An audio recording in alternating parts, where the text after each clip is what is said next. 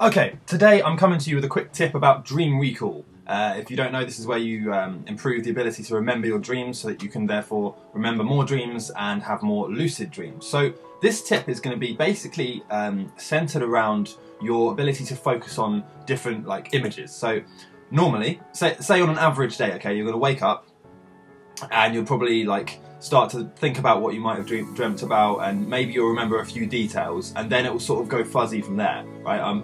If you're like me when I started, yeah, this will be you.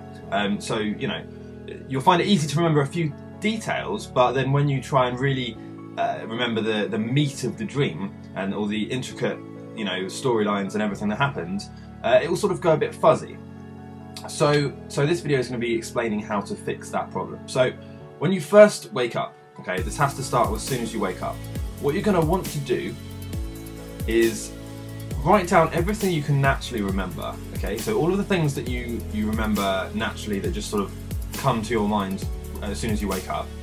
And then when you start to get a bit hazy and fuzzy, just stop. Just lay there in the bed, okay, and don't try and remember anything, but instead I want you to cycle through as many random images as you possibly can.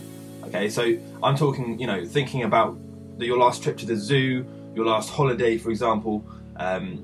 Think about something random like a dolphin, having a tea party. Anything that will trigger what I would call semantic images. And what this means is when you think of a particular image, for example, a cow, you will usually have semantics attached to that image, which means things that are related to the original image, but things that you didn't think about to start with. So if I say cow, you might then say milk, or farm, or dairy, or something like that, okay? And it really is an easy way of remembering more about your dreams, because let's say you only remember one detail. For example, you're walking down the street in a city, okay? And then everything goes fuzzy from there. What you can then do is just cycle through a load of random images, okay? Think about farms, think about, zebras, all sorts of things.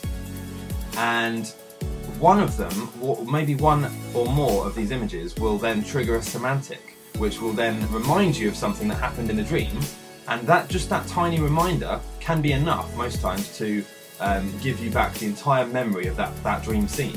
Okay, I've had this before when I've cycled through images when I've woken up. One of the images was a phone, for example, and just the image of a phone triggered me, triggered my memory of the dream that I just had, where I was on the phone to the president. Okay, it's kind of random, I'm not going to go into detail, but you get the idea, okay? You want to think about as many random images as you can. It might even help to have like an encyclopedia or something, a dictionary even, by your bed, and then when you wake up and you're trying to remember your dreams, just flick through to a random page and just look at a few of the words and try and get a vivid image of that word in your head. And then what will usually happen is, as I say, it will just trigger random related images or things or ideas, okay? And this will be really, helpful to you to remember dreams that you can't normally remember. So yeah, I hope this has helped. If it does help, obviously leave a comment. Don't forget to subscribe, and I'll see you in the next video. What's up guys, thanks for watching. If you enjoy these videos and you like what I do on this channel, you can actually support me using the Patreon link down in the description, or I'll put one that will come here as well. And that's patreon.com/howtolucid. It's a way you can sort of support me with giving small monthly amounts, and it really does make a huge difference to me. It allows me to keep doing these videos. Also, if you'd like to get a free Lucid Resource Guide PDF, make sure you click the link that should be in the corner here, and I'll see you in the next video.